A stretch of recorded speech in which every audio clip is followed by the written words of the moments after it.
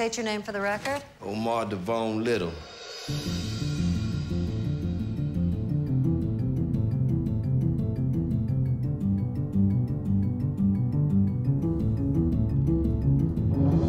Out of all of this, what am I most proud of?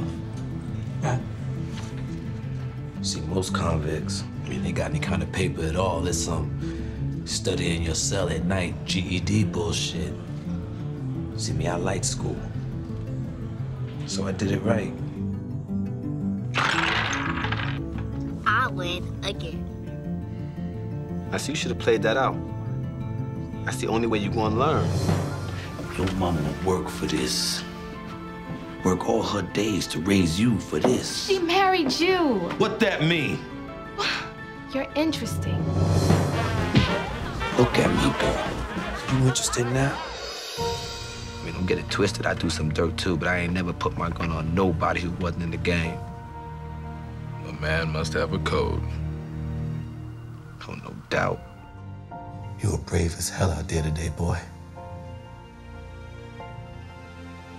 You grew to be a good man, in spite of me. Your mama would have been proud. You're the real deal, Nas. That makes you one of a kind. And the fact that you under my wing, it's like I got something nobody else got. It's like I got a unicorn. Hey, why you always gotta talk like that, man? What? F this and F that. I give it up. I lose half of what I mean to say. Don't nobody wanna hear them dirty words, man. Especially coming from such a beautiful mouth.